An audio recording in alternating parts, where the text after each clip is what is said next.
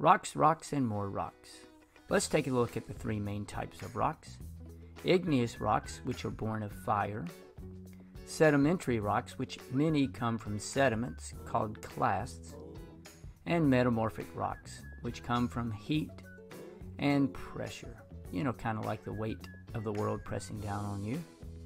So up first will be igneous rocks, derived from a Greek word for fire. Igneous rocks form from hot molten rock that cools and then solidifies. Igneous rocks may form from magma, which is found inside the earth, or lava, which is molten rock on the surface of the earth. There are two major types of igneous rocks, intrusive and extrusive.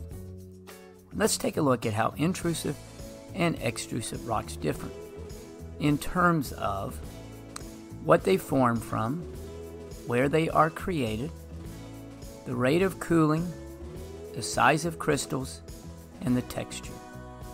Extrusive igneous rocks are created from lava. Lava is molten rock found on the surface.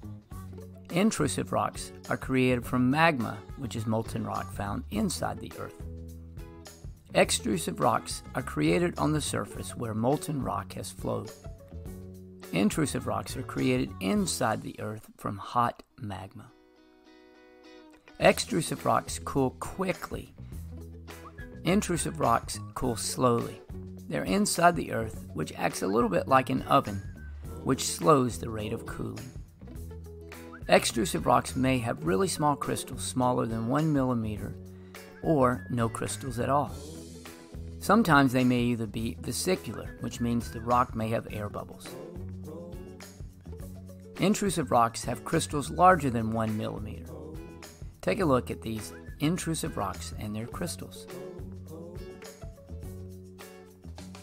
Extrusive rocks have a very fine texture. Some, like obsidian, may even be smooth. Intrusive rocks have a coarse texture, which can be described as rough.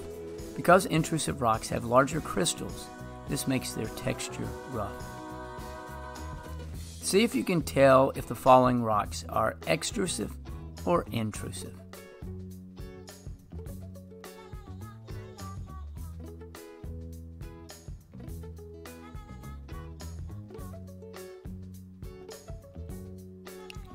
Another way that you can classify igneous rocks is to determine if the rock is mafic or felsic.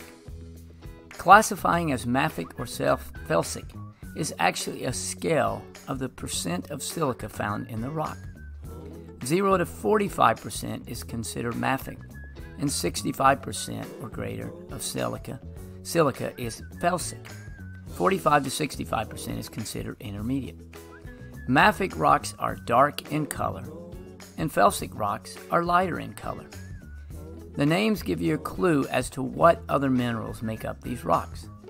Mafic can be broken down into Ma for magnesium, and then Fic, which is Latin for iron.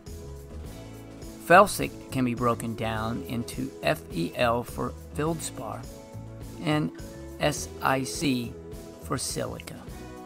Let's take a look at some mafic and felsic igneous rocks.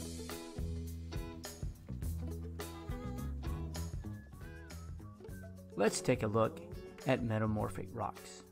This classic building contains a metamorphic rock called marble. Rocks are classified by how they are formed. Metamorphic rocks come from existing rocks that are subjected to extreme heat and pressure. Metamorphic rocks are created when extreme heat and pressure changes the original rock into a new type of rock. Sedimentary, metamorphic, and even igneous rocks can all become new metamorphic rocks when exposed to heat and pressure.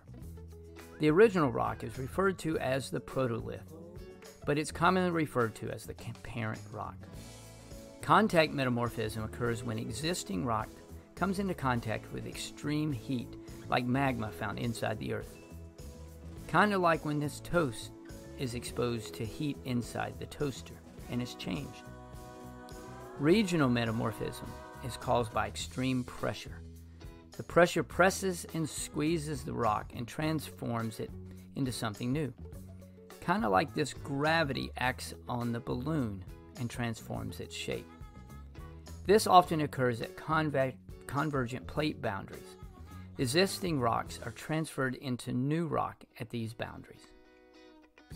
Two major types of metamorphic rocks are foliated rocks, which have layers or bands, and non-foliated rocks, which do not have these layers or bands.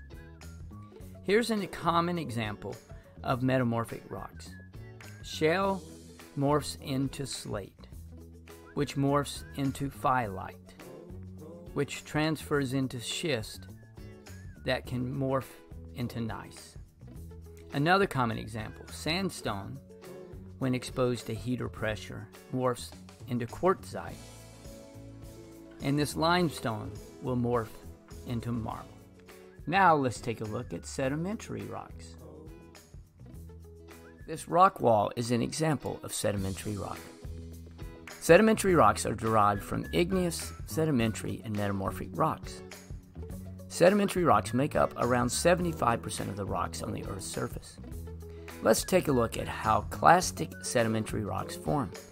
Clastic sedimentary rocks are the group of rocks most people think of when they hear the term sedimentary rocks.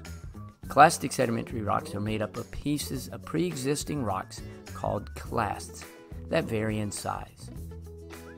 These sedimentary rocks follow WED-CC in order to form, which stands for weathering, erosion, deposition, compaction, and cementation. Weathering is when pre-existing rocks are broken down. This may occur by freezing and thawing of water inside the cracks of rocks, trees and other plants growing into cracks, and even blowing winds. Next, you have erosion, which occurs when these clasts, or pieces of rocks, are created during weathering and then are transported by either wind, water, or even gravity to a new location.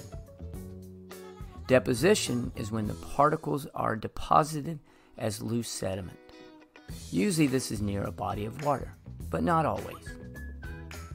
Over time, compaction occurs as layers of deposition build on top of one another and begin to squeeze together. Cementation occurs eventually when the minerals in the water will act like glue and cement all the pieces together. The end result is a sedimentary rock. This process of loose sediment hardening into rock by cementation and compaction collectively is called lithification.